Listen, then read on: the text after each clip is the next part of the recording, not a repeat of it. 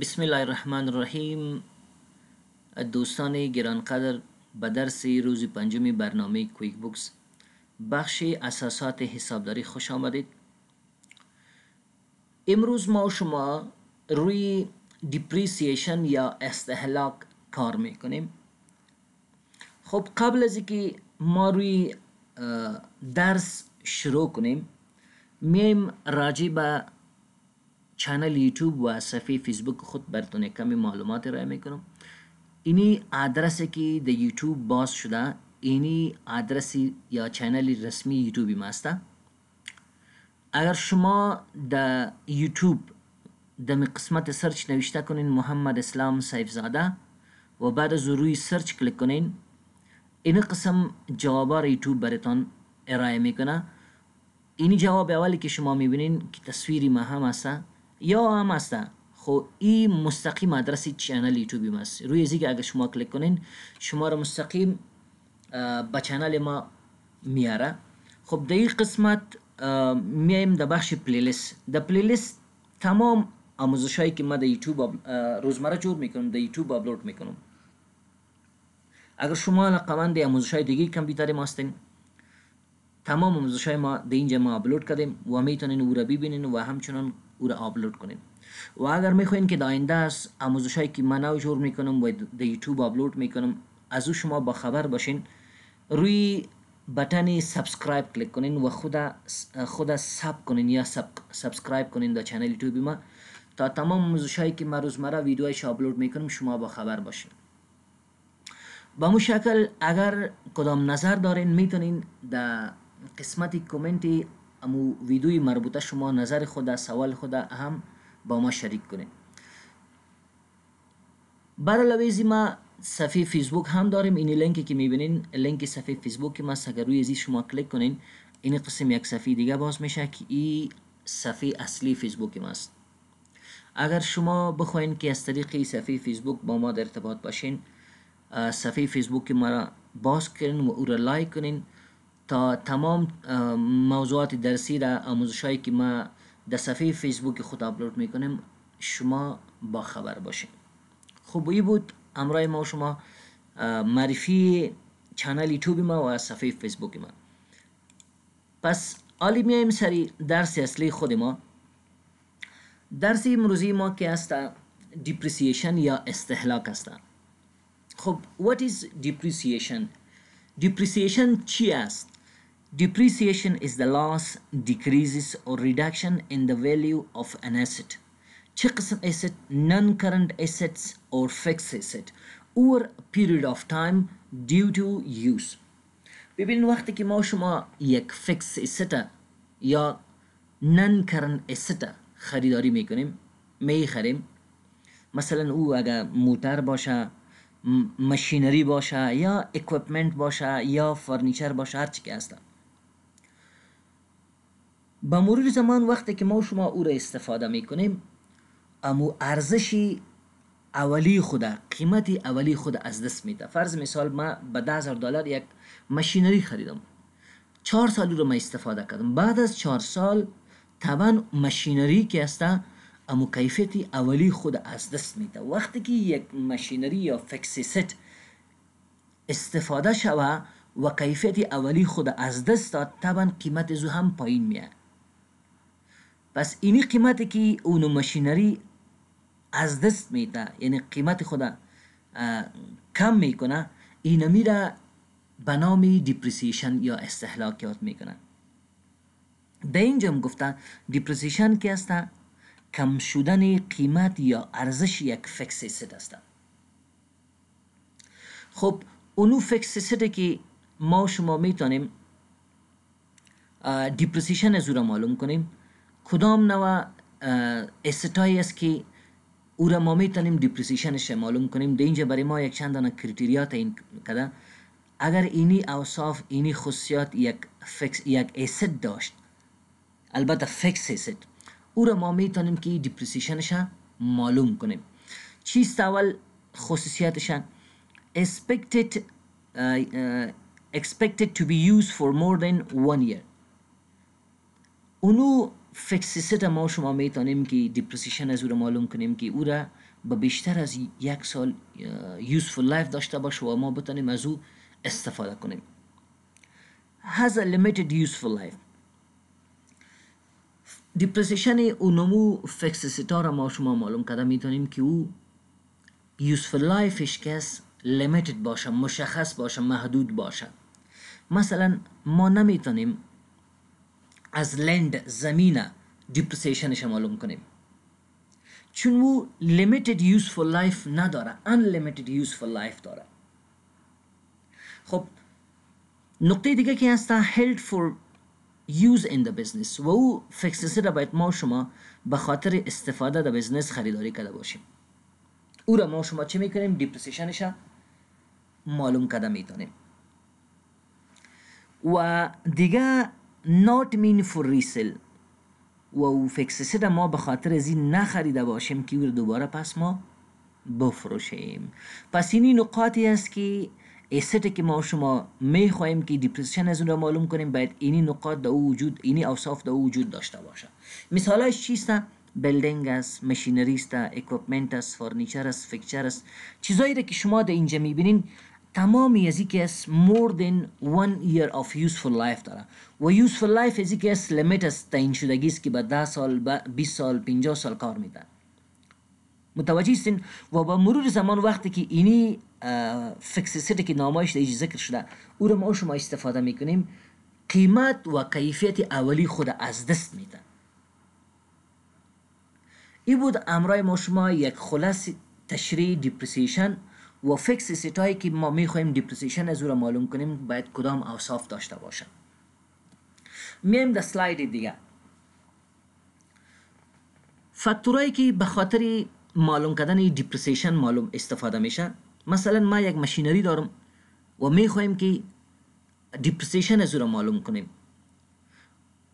خب کدام فاکتورای باید برای ما شما معلوم باشه و در او وجود داشته باشه؟ اول cost of the fixed asset، actual cost، قیمت اصلی اونمو فیکس asset باید برای ما شما معلوم باشه تا بتونیم ما شما دیپریسیشن از او را معلوم کنیم. اگر قیمت اصلی ازی معلوم نباشه ما نمیتونیم دیپریسیشن از او را یا استهلاک از او را معلوم کنیم یا قیمت استهلاک شده از او را معلوم کنیم. residual value که به نام script value یا salvage value هم یاد میشه، این هم باید برای ما شما معلوم میشه. residual value چی را میگه؟ من میخوام این را تشریح کنم. وقتی که ما شما ببینیم یک ماشینری میگیریم، یک فیکس asset میگیریم، مثلا ما یک ماشینری را گرفتم به $10,000. صحیح، ماشینری گرفتم به $10,000. وقتی که را میخریدم اونمو صاحب امی ماشینری برای ما گفت که بهتر قیمت اصلی ازی $10,000 است و این ماشینری که است به 10 سال خوب کار میکنه، یعنی یوزفول لایف ازی 10 سال است.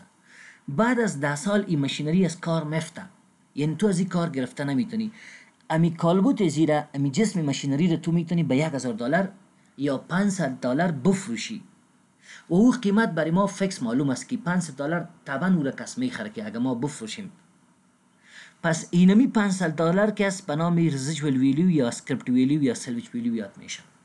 کیم estimated میشه؟ در اول که است تخمین میشه، تعیین میشه. useful life از باید برای ما معلوم باشه، کیم estimated میشه. با چقدر مدتی خوب کار میده و بعد از چقدر مدتی از کار میفته. بعد از چقدر مدت که از کار میفته تا اونمو اندازه عمر که است اینمی رو به نام useful life زیاد میکنه. دیگه depreciable amount هست که را ما شما محاسبه میکنیم، یعنی کدام اماونت است یا کدام پولی است که از او ما شما دیپریسیشن معلوم میکنیم. خب این فاکتورایی بود که به خاطر معلوم کردن دیپریسیشن یک فیکس asset ما شما از او استفاده میکنیم. در بخش دیپریسیشن یا برای معلوم کردن قیمت استهلاک شده یک فیکس asset که است ما چند متد داریم، چند متد وجود داره. متدای زیادی وجود داره. خب ما در اینجا تقریبا 3 متد ذکر کردیم که یکیش به نام straight line depreciation متد است، دیگهش double declining balance متد است و دیگهش sum of year است. sum of years بهترین و مهمترین وضعیات که استفاده میشه او را به نام استریت لاین دیپریسیشن یاد میکنه یا متد استریت لاین دیپریسیشن و ما و شما هم در درس امروزی روی استریت لاین دیپریسیشن متد کار میکنیم. خب در اینجا روی straight line depreciation method of finding depreciation of fixed asset یک مسائل یک تعداد گپ زده، یک تعداد نقاط برای ما یادآوری کرده. گفته که straight line depreciation is the simplest and most often used method. این متد که است straight line depreciation متد که است این آسان ترین متد است و متد است که زیاد مردم از این استفاده میکنن. به مو خاطر ما شما هم از این استفاده میکنیم. نقطه دیگه که است نوشته کرده که in this method the company estimate the salvage value, script value of the asset at the end of the period during which it will be used to generate revenues یا useful life. در این متد که است ما و شما چی میکنیم؟ script value که به نام salvage value هم یاد میشه این را ما و شما چی میکنیم؟ estimate میکنیم. script value چیست؟ salvage value چیست؟ این را پیشتر ما و شما در سلاید قبلی گپ زدیم. موضوع دیگه که هسته the salvage value is an estimate of the value of the asset that the time it will be sold or disposed of. این قیمتی است که وقتی که جنس یا فکس ما شما از کار میفته بعد از اون ما شما میفروشیم اونم قیمتی است که در آخری یوزفول لایف یک فکس برای ما شما چی میشه معلوم میشه. در اول ما شما یک استیمیت میکنیم، یک تخمین میکنیم، تعیین میکنیم. It may be zero or even negative. این امکانش هست که صفر هم شوه، بعد در بعضی اوقات صفر میشه. یعنی یک جنس هست ما یک فکس را استفاده میکنیم در اخیر بیخی از کار میفته کسی به 1 روپیه مورد نمیگیره. برعلاوه از اینکه کسی به 1 روپیه نمیگیره سری ما هم دیگه پیسه چارج میشه، توانی میشیم به خاطر انتقال جنس فکس از یک جا به دیگه جای. or even negative به این معنی شاید در مؤخر به خاطر از اینکه تو از کار رفتید دور پرتی یک نفر بخوای که بدرید از اینجا بگی دو طرف پرت یک جای دور دو تو حالت مجبور است ما پول دیگه هم پرداخت کنیم دیگه. به مو خاطر گفته اینجا که it may be zero or even negative. Salvage value is also known as script value or residual value. همین salvage value را ما شما residual value یا script value هم میگیم. خب the company will then charge the same amount to depreciation each year over the period until the value show for the asset has reduced from the original cost to the salvage value. ببینین فرض مثال ما پیشتر یک مثال دادم براتون. ما یک فکس asset یک ماشینری رو گرفتم $10,000 قیمتش بود cost of the fixed asset و $1,000 که salvage value یا script value است. وقتی که ما میخواهیم که دیپریسیشن از این معلوم کنیم مثلا سال اول دیپریسیشن از این $500 شد، هر سال ما شما این $500 کم میکنیم تا وقتی که به $1,000 رسید. وقتی که به $1,000 رسید بعد از ما شما نمیتونیم دیپریسیشن از اون معلوم کنیم به خاطر از اینکه اونمو اماونت که است سلویج ویلیو یا اسکریپت ویلیو عزیز که بعد از اون ما شما از کار میفته و وقتی که یک فکس از کار رفتید ما دیپریسیشن از اون هم نیاز نیست معلوم کنیم چون فروخته نمیشه. خب متد یا فرمولی به خاطر معلوم کردن استریت لاین دیپریسیشن چیست؟ اگر ما بخوایم که annual depreciation expense یا قیمت استهلاک شده یک فکس asset سالانه از اون ما معلوم کنیم اینی فرمولش است. cost of fixed asset قیمت اصلی فکس asset که است از اون ما منفی میکنیم residual value. residual value که به نام script value یاد میکنه پیشتر گفتیم و به نام salvage value هم یاد میکنه او رو چی میکنیم ما منفی میکنیم و تقسیم میکنیم به useful life of fixed asset. این فرمول استاندارد دی به خاطر معلوم کردن دیپریسیشن از طریق استریت لاین دیپریسیشن متد. خب میریم در سلاید بعدی چند تا فرمولای دیگه هم هستن. اگر ما بخوایم که دیپریسیشن پر ایر یا پر انم معلوم کنیم دیپریسیشن پی ام پر انم ای را معلوم کنیم امو فرمولی قبلی است که کاست آف فیکس اسید میگیریم از اون منفی میکنیم رزیجوال ویلیو و تقسیم میکنیم به یوزفول لایف آف فیکس اسید. و اگر بخوایم که فیصدیش معلوم کنیم با اساس فیصدی مثلا سال اول $500 دیپریسیشن یک فیکس اسید شد. خب به اساس فیصدی اگر در 100 ما بگیریم که چند فیصد میاد، 2% میاد، 10% میاد، یعنی 10% یا 5%، اینمی فیکس اسید هر سال قیمت خود از دست میده. به اساس فیصدی اگر بخوایم اینی فرمولش است. به اساس فیصدی چه قسم معلوم میشه؟ دیپریسیشن پر انم ضرب 100 تقسیم کاست آف فیکس اسید که دیپریسیشن پر انم از طریق اینمی فرمول ما پیدا میکنیم. وقتی که رو پیدا کردیم ضرب 100 میکنیم تقسیم کاست آف فیکس اسید میکنیم. پس و چیزی که برای ما آمد فیصدی دیپریسیشن است. بعضی اوقات میشه که اینمی رزیجوال ویلیو صفر باشه. وقتی که رزیجوال ویلیو صفر بود دیگه دو تا حالت اگر ما بخوایم دیپریسیشن ریت معلوم کنیم چی میکنیم؟ یک تقسیم فیکس اسید می لایف اف یوزفول لایف اف فیکس اسید میکنیم و او را ضرب 100 میکنیم. چیزی که برای ما آمد اونمو فیصدی دیپریسیشن ریت اونمو فیکس اسید است. در اینجا نوشته کرده که در نوت دیپریسیشن پر انم یا پی ای که در اینجا آمده چی معنا میته؟ ای equal to depreciation amount. خب اگر ما بخوایم که depreciation per annum یا per year معلوم کنیم، depreciation amount میگیریم تقسیم پر life of asset میکنیم. دو تو حالات که ما شما residual value سوری ببخشید در اینجا ای depreciable amount که هسته ای ما دیگه چیز فکر کنیم. depreciable amount اونم cost of asset هسته که ما از دیپریسیشن معلوم میکنیم. اگر رزیجوال ویلیو نباشه در تو حالت ما چی میکنیم؟ اگر بخوایم که دیپریسیشن پر انم معلوم کنیم پیشتر هم یادآوری کردم براتون که کاست اف فیکس اسید یا دیپریسیبل اماونت در دویش یکی هست. او رو تقسیم میکنیم بر لایف اف اسید یعنی یوزفول لایف اف فیکس اسید.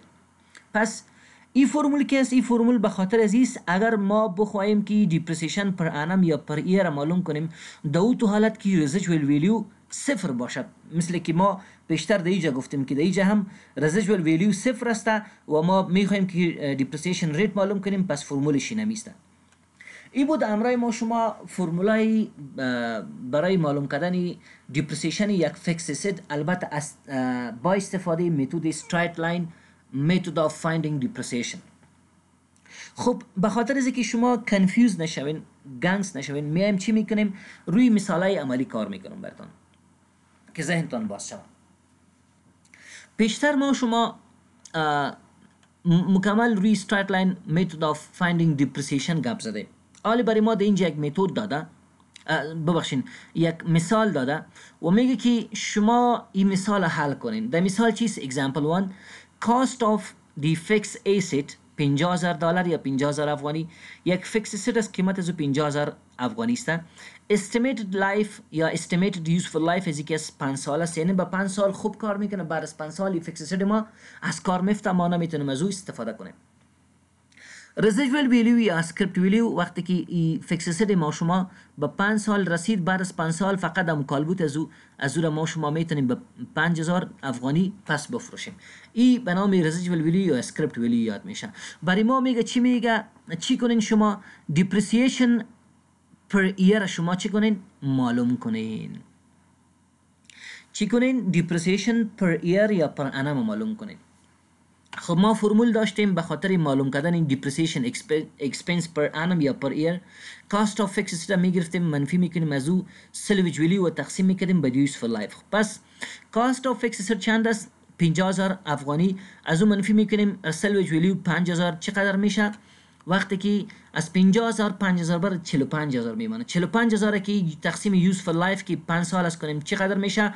9,000 افغانی میشه. در این شما میبینین 50,000 گرفتم منفی کرده 5,000 افغانی. 5,000 افغانی که منفی کنین او را پس تقسیم کنین سر یوزفول لایف که 5 سال است، چی میشه برای ما شما؟ جوابش 9,000 افغانی میشه. اینمی 9,000 افغانی که از دیپریسیشن اکسپنس پر ایر یا پر انم است. پس هر سال وقتی که اینی فیکس اسید ما شما استفاده میکنیم، سال اولی ما شما استفاده کردیم، باید قیمت زو از 5,000 به چند کم شوه؟ از 50,000. از 50,000 باید به 41,000 کم شوه. به خاطر از اینکه از 50,000 که 9,000 کم شو چقدر میمونه؟ 41,000. دیگه قسمت پایین که شما میبینین مکمل همو سلوشن زوره برای ما تشریح کرده. کاست اف فیکس اسید 50,000، یوزفول لایف 5 سال، رزیجوال ویلیو 5,000. پس از 50,000 5,000 برای 45,000 تقسیم 5 کنیم 9,000.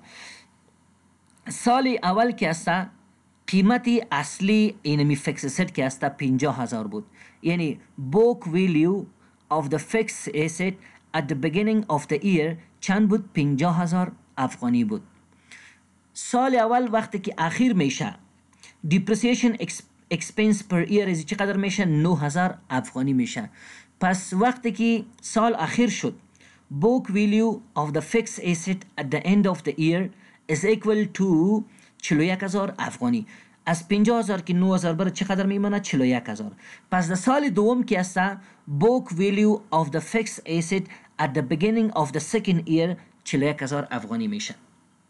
خب پس 41,000 افغانی را وقتی که یک سال دیگه هم سر از تیر شد، یعنی سال دوم قیمت اینمی فیکس asset ما شما به 32,000 افغانی چه میشه؟ پایین میشه. در سال سوم که از قیمت این فیکس asset که است به 23,000 افغانی پایین میشه. در سال چهارم که از قیمت اینمی فیکس asset ما شما به 14,000 افغانی چی میشه؟ پایین میشه. به مو شکل دیگه شه. این حال شما ببینید در یک دو اصطلاح است که باز ما شما بخیر در کویک بوکس هم میخوانیم. یکیش depreciation expense است، یکیش accumulated depreciation است. فرق بین این دو تا چیست؟ اگر برای ما یک نفر بگوید که بیادر این مثال برای ما داده، برای ما بگوید که شما در این مثال برای ما depreciation expense پر year به خاطر سال اول معلوم کنین، ما چی میگیم؟ depreciation expense پر year از چند است؟ 9,000 افغانی. اینا رو میبینین هر سال ایمی depreciation که معلوم میشه اینمی رو به نام depreciation expense یاد میکنه. و اگر کل از این ما شما جمع کنیم، یک نفر از پیشم سوال میکنه که اینی مثال شما حل کنین و بعد از 4 سال یا در آخر 4 سال برای ما accumulated depreciation اینمی فیکس asset برای ما معلوم کنین. به این معنی accumulated depreciation که یعنی مجموعه قیمت استهلاک شده اینمی فیکس asset چقدر میشه به خاطر 4 سال. سال اول 9,000، بعد از اون 9,000، بعد از اون 9,000 و بعد از اون 9,000. تقریبا در 4 سال که است مکمل accumulated depreciation از چقدر میشه؟ 36,000 افغانی میشه. 9 چند میشه؟ 18,000. 18,000 36,000. پس the accumulated depreciation for 4 year is equal to 36,000 افغانی. این بود امروز ما شما مثال اولی معلوم کردن depreciation of fixed asset از طریق متد straight line متد. میم در مثال دوم یک مثال دیگر هم کار میکنیم که ذهنتان یک ذره درستی است. این باشه به خاطر از اینکه در فرمولا که است یکم ذره گنگ شده ما میفهم. مثال دوم که است برای ما مثال داده و این مثال شما حل کنید از طریق straight line depreciation expense فرمولا. خب اگر ما بخوایم که straight line depreciation expense معلوم کنیم، از این مثال اینی فرمولش است.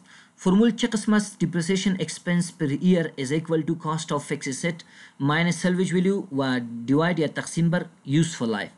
خب یک ماشین است، یک ماشینری است، کاست از اینکه است 100,000 افغانی است یا دلار است. salvage value از 20,000 دلار است. useful life از 5 سال است. depreciation rate از چیست؟ 20% است. خب برای ما میگه در این مثال که است برای ما depreciation rate هم معلوم کرده. برای ما میگه که بدر شما چه کار کنین؟ depreciation per expense per year از طریق straight line متد پیدا کنین. ما شما گفته بودیم که فرمولی معلوم کردن depreciation expense از طریق straight line که است per year چه قسم است؟ cost of fixed asset که 100,000 افغانی است. از اون منفی میکنیم ما شما salvage value که 20,000 است. از 100,000 که 20,000 افغانی بره چقدر میشه؟ 80,000 افغانی میشه. ببینید من عملی کار میکنم براتون، ببخشید.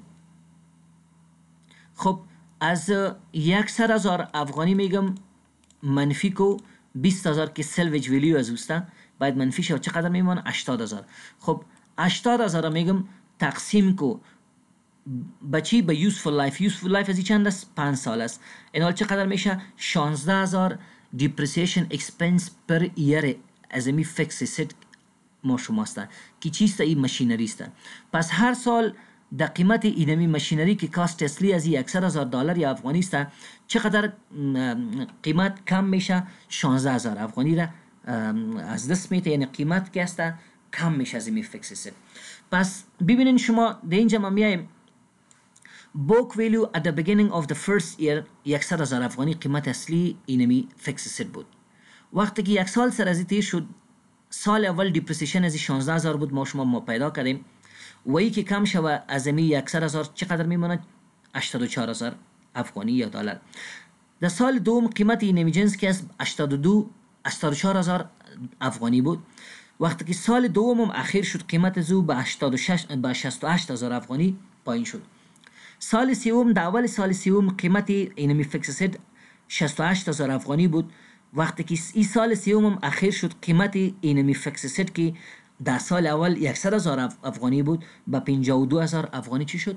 پایین شد. با مو شکل میبینین شما در سال پنجم قیمت زو به چقدر پایین شده؟ به 20,000 افغانی پایین شده. بعد از ما شما نمیتونیم که ایره دیپریسیشن از رو معلوم کنیم، به خاطر از اینکه 20,000 افغانی که سلویج ویلیو است که در اینجا ما شما گفته بودیم سلویج ویلیو از چقدر است؟ 20,000. بعد از اینکه از و یوزفول لایف از هم چی بود؟ 5 سال بود. وقتی که در 5 سال رسید قیمت از به چند پایین شد؟ به 20,000. و این 20,000 که از سلویج ویلیو است، بعد از ما نمیتونیم از اون فیکس اسید استفاده کنیم، به خاطر از اینکه او از کار میفته و ما فقط امو جسم زورا میتونیم بفروشیم. پس تا امو وقتی که امو قیمت اصلی نمی فیکس اسید که است به امو سلویج ویلیو پایین میشه. وقتی که به این رسید از او به پیش شما میتونیم که دیپریسیشن از او را معلوم کنیم. وقتی که به اینجا رسید بعد از ما نمیتونیم دیپریسیشن از او را معلوم کنیم، به خاطر از اینکه اون نمو فیکس اسید ما شما از کار میفته، ما شما نمیتونیم او را سر یک کس بفروشیم. پس وقتی که فروخته نمیتونیم دیپریسیشن از او را به خاطر چی ما پیدا میکنیم. این بود مثال دوم به خاطر معلوم کردن دیپریسیشن یک فیکس اسید، البته از طریق استریت لاین میتود. یک چیزی دیگره که ما شما معلوم گپ زدیم که او دیپریسیشن ریت بود. شما اینجا ببینین دیگه برای ما دیپریسیشن ریت هم معلوم کرده. خب اگر این دیپریسیشن ریت فرض مثال نباشه، شما چه قسم پیدا کرده میتونید اینمی دیپریسیشن ریت از این مثاله؟ ببینین ما شما گفته بودیم که اگر ما بخوایم که دیپریسیشن ریت یک فیکس اسید معلوم کنیم، در اینجا ما فرمول داشتیم. فرمولش چه قسم بود؟ اینی فرمول است. در فرمول گفته بودیم بیادر که دیپریسیشن پر انم یا دیپریسیشن اکسپنس پر ایره ضرب 100 میکنیم و تقسیم کاست آف فیکس اسید میکنیم. در اینجا ببینین، خب در اینجا که شما متوجه باشین دیپریسیشن اکسپنس پر ایر از چقدر آمد؟ 16,000 افغانی آمد. 16,000 افغانی را میگیرم ضرب 100 میکنم و بعد از او ای را تقسیم میکنم. بر چی تقسیم میکنم؟ کاست آف فیکس اسید. کاست آف فیکس اسید چند بود؟ 100,000 افغانی. چقدر برای ما آمد؟ خب فیصدی برای ما چند آمد؟ 16 آمد. اینالی اگر امی 16 را ما شما ضرب قیمت اصلی فیکس اسید که چند است؟ 100,000 افغانی است. این ضرب ازی کنیم و پس تقسیم 100 کنیم. اگر برای ما شما اگر این 16,000 برای ما داد، خب پس بفهمی که فیصدی که ما شما پیدا کردیم صحیح است. وقتی که مساوی کلیک میکنیم چقدر میشه؟ 16,000 افغانی میشه.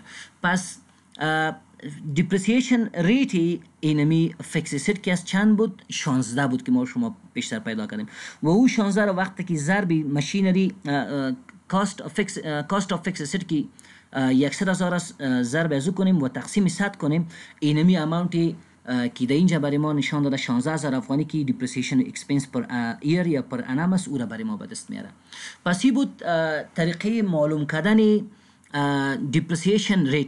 این دیپریسیشن ریتی که شما میبینین شاید برای شما سوال پیدا شود که استاد در اینجا 20 نوشته کرده شما 16 پیدا کردین. این را اموت از خود نوشته کرده، این معلوم پیدا اموت یا از طریق فرمول پیدا نکرده، از خود اموت نوشته کرده. به خاطر از اینکه از طریق فرمول اگر ما شما ایره اگر ما شما در نظر بگیریم، ببینین میگم 20 میگیرم ضرب میکنم به چی؟ به 100,000 افغانی و ایره پس تقسیم میکنم به 100. اینال چقدر میه؟ 20,000 میه. پس این فیصدی که هست مطابقت با اینمی پول دیپریسیشن اکسپنس پر ایر نداره. به این معنی که غلط است یا اموتو به خود از خود تعیین کرده، برای ما یک مثال داده.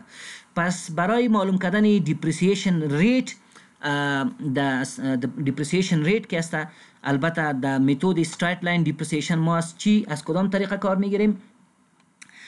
از 100,000 که ببخشین دیپریسیشن اکسپنس پر ایره میگیریم که 16,000 است. ایره چی میکنیم؟ 16,000 ضرب میکنیم. در چی ضرب میکنیم که در اینجا ما شما در فرمول گفته بودیم ضرب 100 میکنیم. 100 وقتی که ایره ضرب 100 کردی پس تقسیم میکنیم با قیمت اصلی اونمو فیکس سیت که است. هر چیزی که برای ما به دست آمد اونمو دیپریسیشن ریت است. دیپریسیشن ریت چی؟ پر انم یا پر ایر. باز اگر بخوای که اماونتش معلوم کنیم، باز در تو حالت ما شما چی میکنیم؟ ما شما اینمی رو میگیریم ضرب اونمو قیمت اصلی فیکس سیت میکنیم و تقسیم میکنیم بر صد که برای ما دیپریسیشن اکسپنس پر ایر یا پر انم برای ما پیدا میکنه که اینمی اکسپنسز. خب این بود دوستا معلوم کردن دیپریسیشن یک فیکس ریت از طریق استریت لاین میتود. اگر کدام سوال داشتین میتونین که از طریق صفحه فیسبوک و همچنان از طریق کومنت چنل یوتیوب ما با ما شما او را در جریان بگذارین.